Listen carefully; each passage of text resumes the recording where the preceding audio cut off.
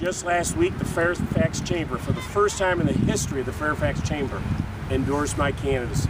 We had the credit union folks before. We've had the Realtors, 36,000 members of that trade association, endorse our candidacy. Democrats, Republicans, Independents are coming together to support us because they know I'll work in a bipartisan, mainstream way, working with the members of Congress, the whole congressional delegation, and everyone it takes in order to move Virginia's economy forward. He can't say the same. Hank, can I add one thing to what Terry just said? That sounds good. So when you were tested on a real-life example, where were you? Terry McAuliffe supported the bipartisan transportation bill.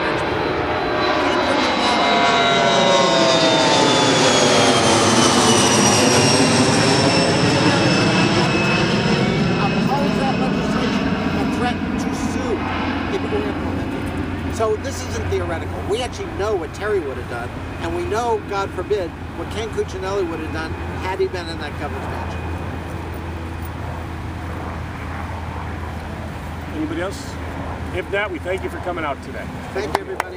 Terry, thank you so much. God bless you. Thank you.